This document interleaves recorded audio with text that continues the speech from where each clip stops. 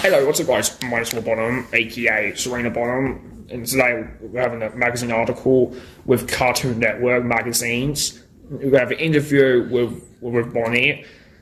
This is how we do racism in Australia. Did you read the question? So okay, question one. What other racial issues can you identify in Australia? Many different cultures, more choice of people having bad things to say to them. That's good. Question two. How can we deal with racism in Australia? By talking about it. If someone is really upset with it, or there's links for people to go to, or they can report it to school. Question three. How is racism in Australia potentially dangerous? It's potentially dangerous. It will split people apart, and people from different countries won't go to Australia or some other country because we have been bad to them or they have been bad to us. Question number four. Why did some people discriminate against others in Australia?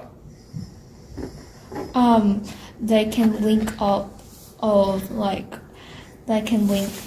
understanding of other people from different cultures. They can difference of language, how they dress, or how they communicate with people, and how they eat different foods.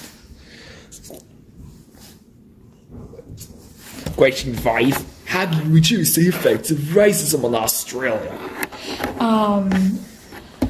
We can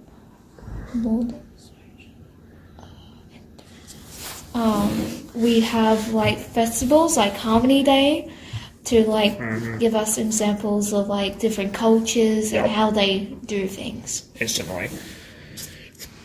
In the final question, have you seen examples of racial discrimination in our school in Australia?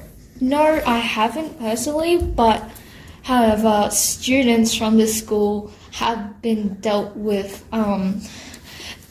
racial discrimination, like people mocking them or looking at what they eat or how they dress.